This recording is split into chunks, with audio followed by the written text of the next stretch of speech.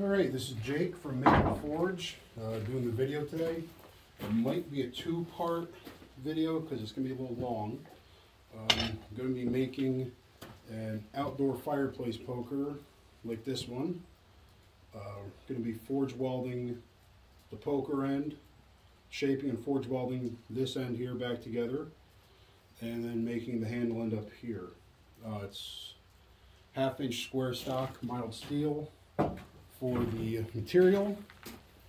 Right now I've got the end in the forge getting hot. Again, this might be kind of long, so it might be a two-parter. So we'll get to work here and get started.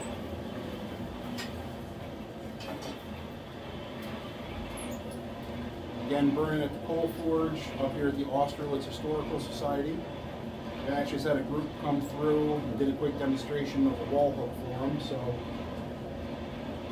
back to work on the fire poker.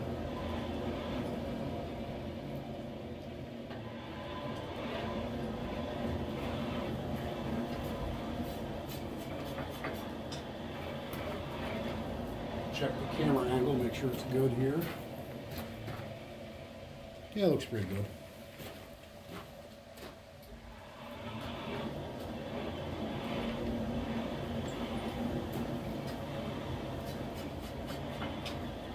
This is 1/2-inch material, so it does take a minute for it to get hot. But once it gets hot, it stays hot fairly well.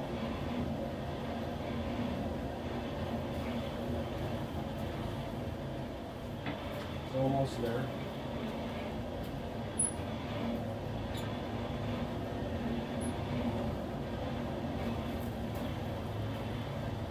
Alright, let's get to work. So the first thing we want to do is again make a blunt taper. I'm working close to the edge of the anvil to form a fairly blunt taper.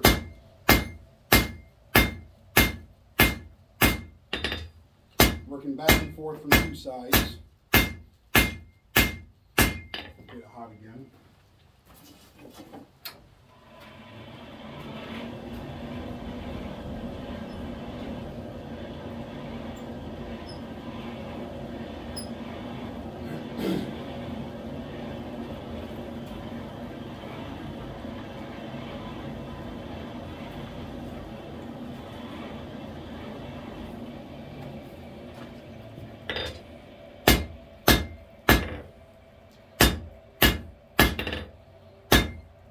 Now we've got our point. We'll start extending this taper back. And we don't want this too thin because this is going to be the part on the side of the hook to grab the logs and pull it. So we want to leave it with some good mass, good thickness.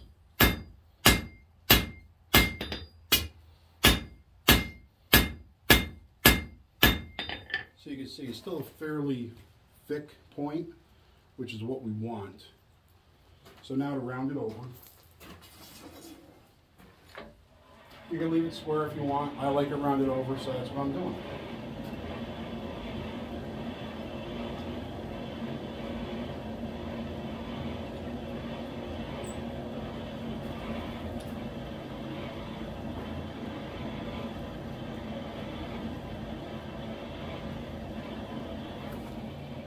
So, just tapering out, well, rounding out the taper, excuse me. So working from two sides, knocking down the corners, and then flipping over to the other two sides. There are two corners, excuse me. So you're going from square to octagonal.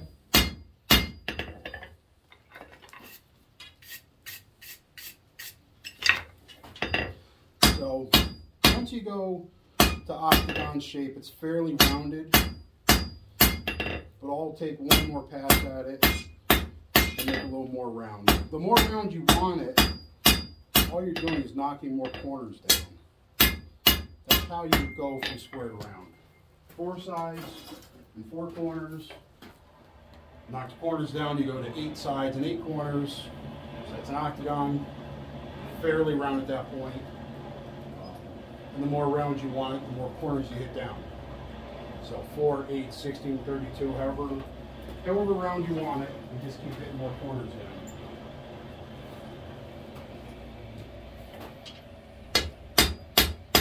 You can almost just kind of rotate around and hit it at a certain point. Just kind of planishing the corners down.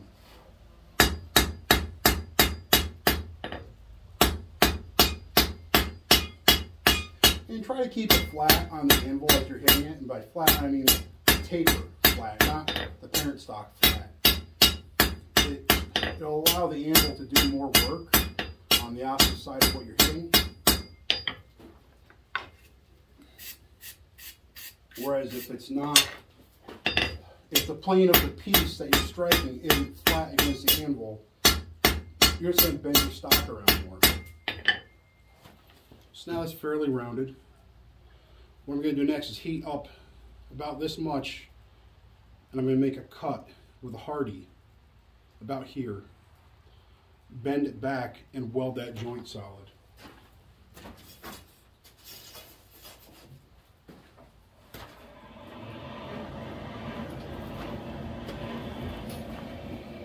So for that, I'll be using a cutting hardy. I'm going to cut almost, probably about 3/4 of the way through, and now let me bend the stock back without it breaking off, and give me a nice clean seam for the weld.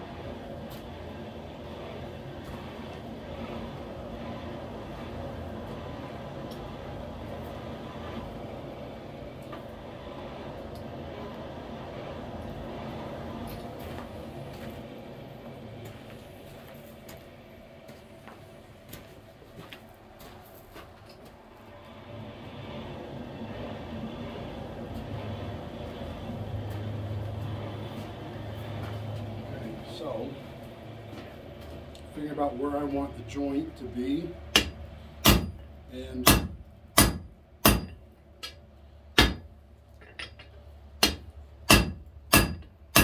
again, I don't want to cut all the way through, about 3/4 or so.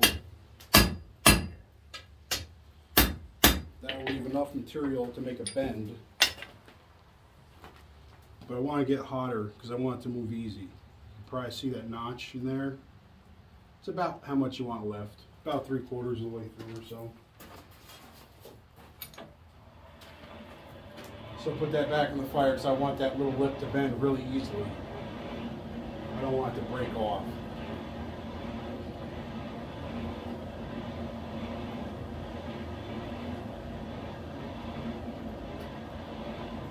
The flux we're going to be using for the weld is 20 Miltine borax.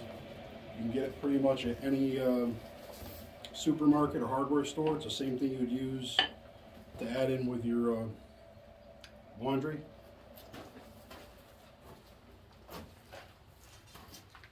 So now we got nice heat on that material. It'll fold over and bend without breaking off. Before I bend it all the way over, I want to brush out any loose scale. This scale will stop your weld. Bring that almost all the way down because you have to have room for the flux to get in there and work. You don't want it to be touching yet because you want the flux to be able to get in and melt. So I'll start by applying some flux to it. Again, it's powdered borax. It'll melt onto the surface.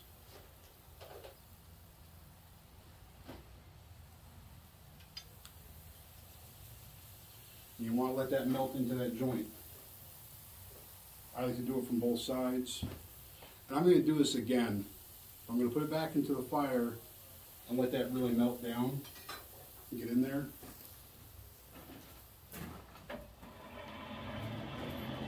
And I'm going to rotate the piece as it's in there so the flux just doesn't all drip off on one side. When you're welding, you want a really clean fire. If you have clinkers in your forge, get the clinkers out and have plenty of good coke. That we can have a nice clean hot fire for the weld.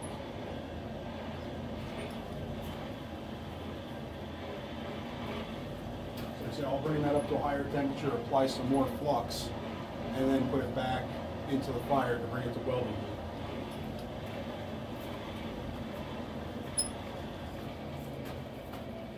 apply some more flux. It's at a higher temperature. I'll apply some more flux to the joint. Let it really melt in there. If the flux is not molten, it will not do its job.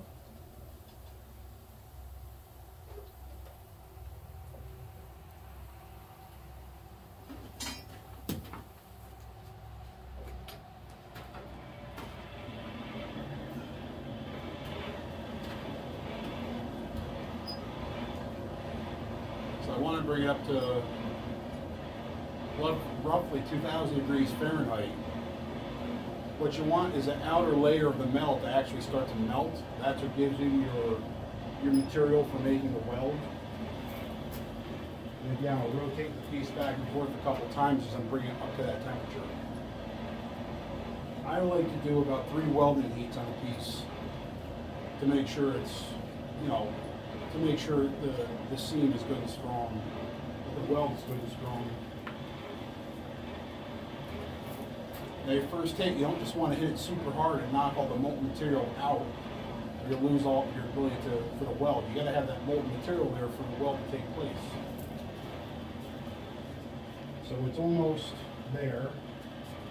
I'll kind of slow off on the air a little bit. There we go. The first hit will be a little lighter. As I said, I don't want to blow that molten metal out of the joint. Okay. So now it's still very hot. What I'm going to do is wire brush and reflux it. I'll apply more flux, put it back into the fire, and do it again. Let's say I'll do at least 3 welding heats on something this size. If I'm not sure about it, I'll do a 4 heat.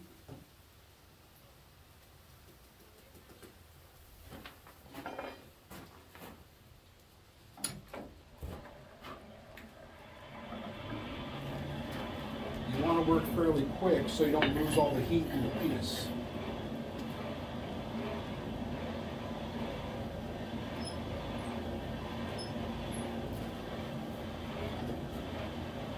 Again, rotating the piece when it's in the fire. You want to heat it as evenly as possible.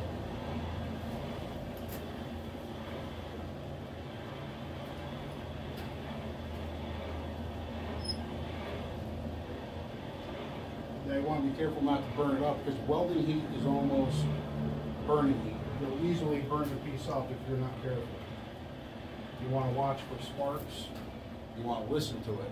You slow down the air and listen. If it sounds like you're cutting with a torch, it's getting too hot and burning. So I'm going to pull it out again. And again, do a hit not incredibly hard, but a little firmer than the first time. And then also from the sides. I'll do the same thing one more time. I'll brush it. I'll apply the flux again.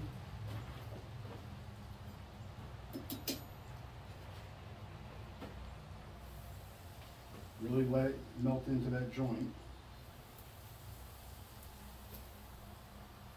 on both sides. The flux stops the formation of scale. It helps the metal stay clean.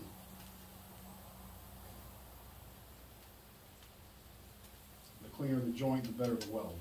So you see I got the borax on there melting in again. Back into the fire. If you're going to be doing welds, it's kind of nice to build up some extra coke. Whenever you're done, I like to build up some coke for the next fire. If I know I'm going to be doing a lot of welding the next time I'm here, or the next time I'm smithing at all, I'll build up some extra coke. Some extra good clean coke, so that when I go to weld, if the fire is a little low, I have nice clean coke to put right on there, instead of having to spend more time in the middle of the project to make up more coke. It's a good habit to get into. Another good habit is when you're done for the day, when you're on your last project and you're done, just do a forge weld. Just weld anything. It takes practice to get good at it. So at the end of the day, just take a piece of 1/4 inch stock and do a weld. again, rotate the piece in the fire. Make sure you want it to heat evenly.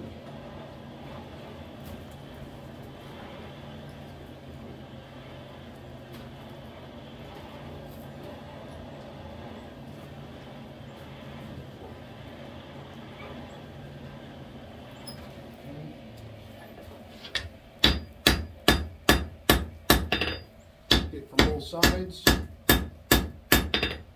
and opposing sides, and that should be pretty good. Now I'm going to keep it hot for the next few hits. I want almost a welding temperature when I'm working with it.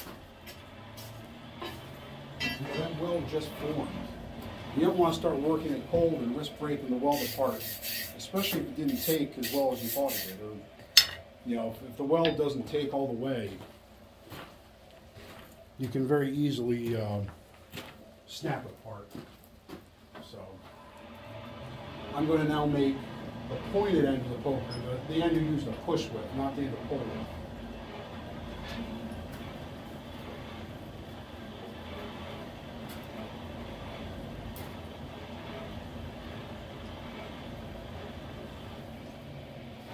So again, back to making a point.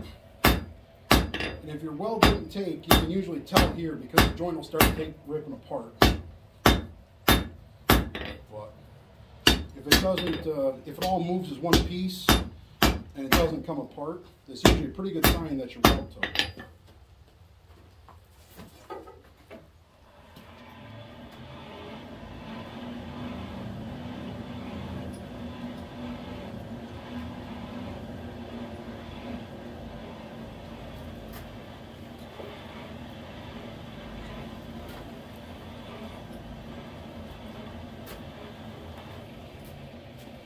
So again, now you're shaping the pushing end of the pointer. It doesn't need to be crazy long and thin. You're going to want some material there if you really have to push on something. So you don't want to make it too thin and have it bend around.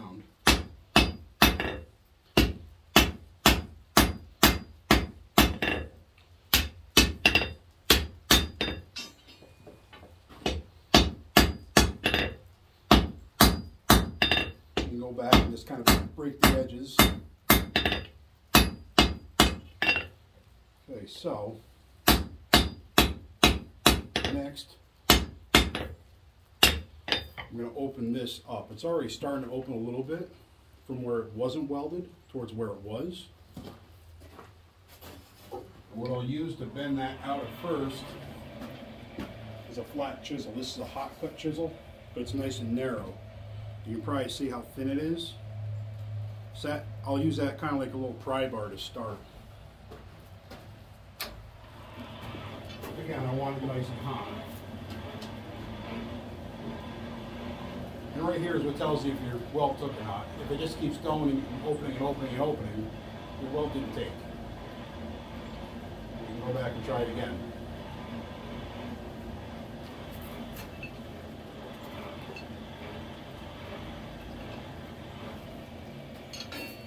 So it's nice and hot.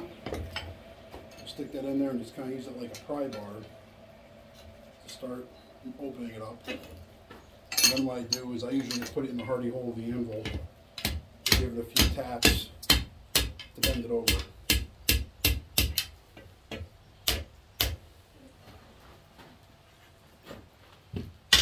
Straighten it out.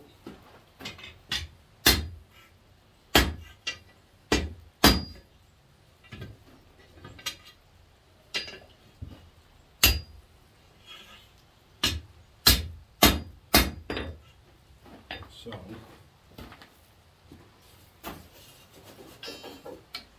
I want to put a little bit of just a little bit of a hook end on this side here. So I'll heat it up and just bend that little piece over the horn of the anvil. So if you have to pull on something, you can grab into it. You know, just a little bit of a bend in that hook.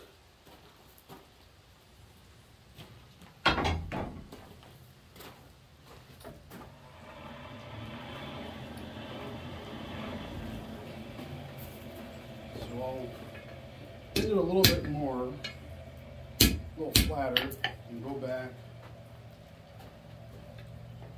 and just bend the very edge of it backwards. You say, so you have a little bit of a hook to grab onto something with.